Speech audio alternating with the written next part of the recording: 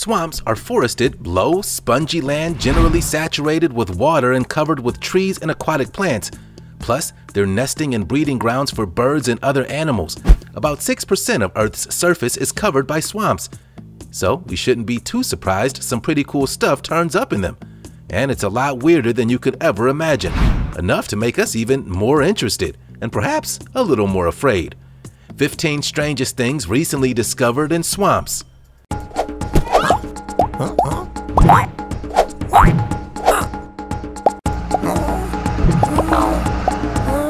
Devastating sinkholes.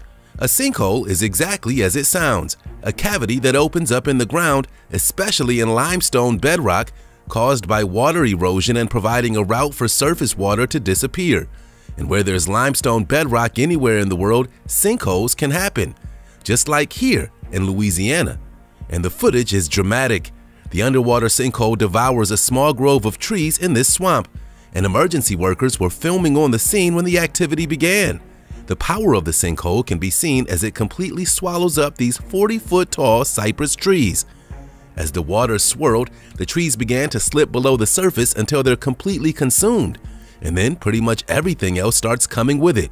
The hole first came to the attention of authorities a week before this event when residents noticed bubbles in the water of the southern Louisiana bayou, believed to have been created when an underground salt dome cavern collapsed earlier in the month. It quickly grew to 324 feet in diameter and reached as deep as 422 feet, causing major evacuations in the area. Besides that, authorities had even more concerns, worried that the hole may be releasing liquid butane, aka lighter fluid. It becomes extremely flammable upon release. Not good. Fasten your seatbelts because it's time for today's sweet topic. If you love a good ghost story, you'll love this. It's gonna sound like a horror movie in the making. The infamous black-eyed girl of Cannock Chase in England has been talked about for decades because she apparently stalks the swamps of this region. Actually, others claim that the black-eyed girl makes appearances all over the world, and it appears we have captured her in this image at an awkward moment. A psychic claimed to have come face to face with the mysterious swamp entity and revealed the poor girl was most likely the victim of a diphtheria outbreak in the 1800s, causing victims to suffer paralysis in their eyes, making their sockets appear sunken and black. But are these people alive? Are we looking at a ghost? Surely it can't be that. What sayeth you? Maybe it's just an elaborate prank, a scary one at that. And what would you do if you came across this night in a swamp? Leave a comment and use the hashtag #SweetTopic when you do. Bog butter. Everything's better with a little butter, right? Just not this butter. A man found a 22-pound chunk of butter in an Irish peat bog. It's believed to be over 2,000 years old. And believe it or not, it's still edible. Finding buried treasure is a dream for some people, treasure chests overflowing with gold, but gargantuan lumps of ancient butter? That's rather unusual. That's exactly what this Irishman discovered. Bog butter is pretty much what you think. Butter made from cow's milk that's been buried in a bog. And after thousands of years, it often has the consistency of cheese. The gentleman was a turf cutter, meaning he harvested peat, a type of moss, from bogs to later burn for warmth during the cold winter months. He was chopping turf at the bog when he came across the creamy treasure. It's actually not that uncommon of a find for turf cutters in Ireland. A 3,000-year-old, 3-foot-wide barrel stuffed with bog butter was found in 2009. Even more shocking, turf cutters found a 5,000-year-old wooden keg containing butter in 2013. It's usually found as a whitish, solid mass of fatty material with a distinctive, pungent, and slightly offensive smell. The bogs, which are essentially cold water swamps, and their native peat do a fine job keeping food fresh. A natural refrigerator. Abandoned Disney Park. This place was once a sparkling jewel of Disney World's crown, the first water park the company ever built and perhaps the first themed water park in the world. Who doesn't love a water slide? It was called River County. Disney wanted to give the impression that guests were actually swimming in the lake and created a huge artificial mountain to suck up lake water, filter it, then empty it down the park slides. This unique place, located on the shores of Bay Lake in Orlando, Florida, first opened in 1976 but closed abruptly in 2001. Now look at it. completely abandoned. The park opened in true Disney fashion with hundreds of news reporters and their families there to witness it. Looks fun, right? It was initially a huge success, drawing an average of 4,700 guests per day during its first year of operation. But not anymore. Described as an old-fashioned swimming hole with a twist of Huckleberry Finn, the murky lake now lies still. Plants have grown over some of the buildings, and alligators have taken full advantage of the lack of humans. Now it lies rusting and abandoned, shuttered after a troubled history that saw 3 young children die, including one who contracted a rare brain-eating infection from an amoeba found in the water. This is definitely not the happiest place on Earth like Disney was hoping for. Swamp spiders. Have you ever seen anything like this? The flooding is bad enough. Spiders emerged from flooded farmland in New Zealand and covered over 100 feet on both sides of this road with their webs. What's the deal? After intense rain and a flooded swamp, millions of money spiders climb to the high ground, and with that creating a blanket of silk web to balloon their way to safety, floating or flying away on a breeze. And it happens every time the swamp floods in late autumn. There's nowhere else for these arachnids to go. Money spiders are common species of spiders seen all over the world. They're commonly known as sheet weavers. These spiders are believed to bring good luck because their weaving abilities are so good. Stories say they represent financial good fortune, hence their name. And this major weaving they do is very cool natural self-defense. It's called ballooning. Ballooning, sometimes called kiting, is a process by which spiders and some other small invertebrates move through the air by releasing one or more gossamer threads to catch the wind, causing them to become airborne at the mercy of air currents and electric fields. This is primarily used by spiderlings to disperse. However, larger individuals have been observed doing so as well, like during this flooding. Where ducks walk on fish. There are so many reasons ducks and geese are cool. They can sleep with one eye open because they turn off half their brain, and they're also super social and very cute. Now you're going to see something pretty strange that makes them even cooler. Ducks walking on fish. This water reserve in the U.S. state of Pennsylvania was once a very large swamp. The Shenango River flowed through this ancient swamp and provided sustenance to industries located downstream. The fish love it. The flow of water brings a constant supply of natural food into the area, including plant material, insect larvae, crayfish, and other invertebrates, drawing a large number of fish to this structure, as you can see. The ducks love it too. Thousands of oversized carps gather at the edge of the spillway, writhing in thickets, with gaping mouths waiting for these food supplies. But these ducks want some of that food too. They literally walk on top of a carpet of fish. At times, the fish are so thick that mallard ducks, competing for a morsel of food, can effortlessly hop and jump on the fish's back to snatch a slice of bread. Today, this is Pennsylvania's second most popular tourist attraction, bringing as many as 500,000 visitors every year to this duck dynasty. Sweden's car cemetery. Vatsnäs is a location in Sweden, and one of its most bizarre landmarks is an old car graveyard owned by 2 brothers. It's an ancient ore field hidden deep in the forest that's famous for at least 1,000 cars that have been hiding behind the trees there since the early 50s. You see, it's in the middle of nowhere, but it's also on the Swedish-Norwegian border and just 70 miles from the Norwegian capital, Oslo. The birth of the scrapyard had everything to do with the servicemen who left their cars behind after the Second World War, switching from driving on the left side of the road to the right in 1967. The 2 brothers collected all those cars to sell parts on the other side of the border because of that transition. Pretty resourceful, right? To keep their business up and running, they also kept buying more cars. And now the field is surrounded by the remains of all those abandoned Saabs, Volvos, Fords, Sunbeams, Buicks, Volkswagens, Fiats, and various other makes. Unfortunately, the dense forest kept taking over the place, isolating cars as only nature could. And after almost 4 decades, nature finally won. Those in the scrap metal business say the collection is worth over $100 grand without taking the parts into consideration. But this Swedish car graveyard is so far from civilization that most of those cars just sit there. Crazy long bridges. This 120,440 feet of solid concrete in Louisiana was constructed over the Manchac Swamp in 1979. Measuring 22.8 miles, it occupies a third of Interstate Highway 55 and is the third longest bridge in the world. Located not far from New Orleans, the Manchac Swamp offers admirers of magnificent nature views and enjoyable kayak tours around the beautiful waterways. Plus, this murky swamp is home to countless alligators, turtles, and migratory birds. This bridge remains an engineering feat in an age where the limits of construction are being pushed all over the world. But what makes this bridge and swamp most famous is the fact that it's notoriously haunted. It's believed to be cursed by a woman known as Julia Brown, the so-called Voodoo Queen. There are different stories of this person. One legend says the locals imprisoned her on charges of witchcraft. And so shortly before she died, Miss Brown cursed all the people in the area and the entire Manchac Swamp. On the day she was buried, a massive hurricane swept through the town, killing over 50 people. And then, the previous bridge to this current one, you can see now, suffered a fatal collapse in 1976. Well played, Voodoo Queen. Today, it's quite safe to drive over the bridge despite any legends, but swamp swimmers should be aware of the fully real alligators in the water. Snake migration. How much do you love snakes, frogs, salamanders, and other reptiles and amphibians? This is the place for you.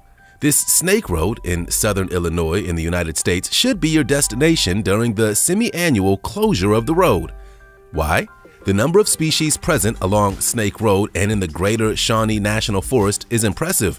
This is where you can explore the natural habitats of these creatures and observe their behavior as they migrate between their winter lairs and summer playgrounds. Snake Road, which lies between the sheer cliff faces that long ago helped contain the Mississippi River, attracts people from all over the world because of it. During the closure, snakes and other critters slowly make their way across the one-lane gravel road, often resting in the middle of the lane to bask in the sun or attract a mate. The 56 total species of reptiles and amphibians found in the area, including 3 species of venomous snakes, make this a go-to destination for nature lovers. But don't expect to see them all at once. The road is in the Trail of Tears Forest, and every year, like clockwork, authorities close the road for the snakes to travel from the cliffs to the swamp, and when they return to the cliffs to find dens for overwintering. Super poisonous newt. This rough-skinned newt might look innocent enough, but the newt's red underbelly means major poison, and any hungry predator is going to find out the hard way, by eating it. Newts are a type of salamander, but are differentiated by rougher skin and flat tails. These amphibians spend their adult lives on land, returning to water only to breed. They live in damp environments, finding shelter at the edge of pools, lakes, and streams. And this fragile-looking animal has an unusual defense mechanism. Its skin can produce a powerful neurotoxin. The toxin prevents nerve cells from firing correctly, which ultimately causes paralysis and death. These rough-skinned newts appear to borrow the poison to avoid becoming some snake's lunch. The toxin, known by the initials TTX, stops nerve cells from sending signals that tell muscles to move. When animals swallow the poison in low doses, it can cause a tingling or numbness. Higher amounts cause paralysis and even death. One study estimated as many as 25,000 mice could be killed using the toxin in one newt. But don't worry, the toxin's effects are usually only severe if the newt is eaten by another animal, although some people have reported skin irritation after touching one. As you can guess, it's not advisable to handle this creature. Alligator popsicles. Alligators are reptiles. These cold-blooded reptiles usually grow from 6 to 11 feet long and live mainly in wetland areas. In America, they can be found in the wild in Louisiana and Florida, where they were once nearly extinct. Now they're thriving. But did you know they have this incredible skill? As you can see, these alligator popsicles might look like they're frozen, but in fact, they're very much alive. As a blast of winter cold gripped the regions they live in, the alligators seem to sense when the water is about to hit the freezing point, and they poke their noses into the air at just the right moment. When the water or air temperatures dip too low for them to be active, the reptiles go into a state of brumation, a hibernation-like state, and people in the southern United States come face to face with these popsicle-like alligators when a brutal cold snap hits, literally snorkeling in such cold weather. Alligators are cold-blooded, which means their body temperature fluctuates with the temperatures around them. That's why alligators are often found basking in the sun. That's how they stay warm. When freezing temperatures hit, these reptiles swim to the surface to go snorkeling so they can breathe. Easy as that. Terrifying demon statues. According to this artist's mission statement, these unusual and frankly scary sculptures reflect our constant and intense dialogue with nature. We'll go with that. Sophie Prestigiacomo's provocative swamp creatures continue to haunt us in the Marshall Reserve in the Gulf of Morbihan in France. They look like figures from a fantasy horror movie. The first appearance of this art show, titled Homo Algus, dates from 2012. It began with two mysterious creatures and it grew from there. Now look at it. The figures were modeled with the help of mud and algae. The colors, textures, and skin of creatures change with time, as well as the organic landscape in which they call home. They're strange-looking figures, half human and half vegetation, emerging from the creepy ecosystem of the swamp. It's gripping stuff indeed. However, this art looks right at home in these swampy waterways. Despite the fact that these botanical creatures have a gothic vibe, the elements of nature and their remoteness have a certain beauty. And even if we don't understand what the artist's intention is initially, we can't help but be drawn to them. Plus, the art changes over time, which only adds to the intrigue that the artist created. Legendary rougarou.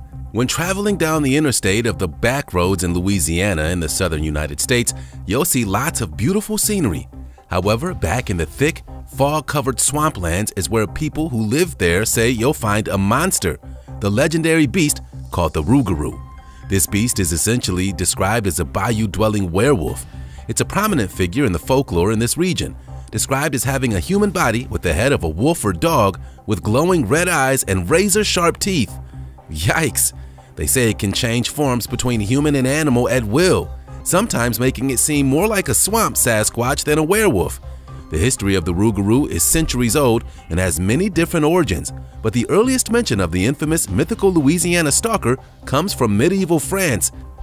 The rougarou legend has been spread for many generations, either directly from French settlers to Louisiana or via the French-Canadian immigrants centuries ago.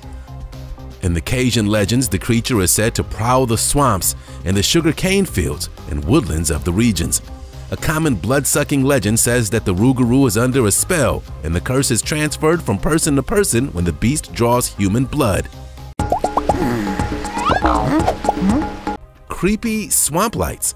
This phenomenon is quite feared and is mostly seen in rural areas. It consists of an extremely shiny ball of light floating at various heights above the ground.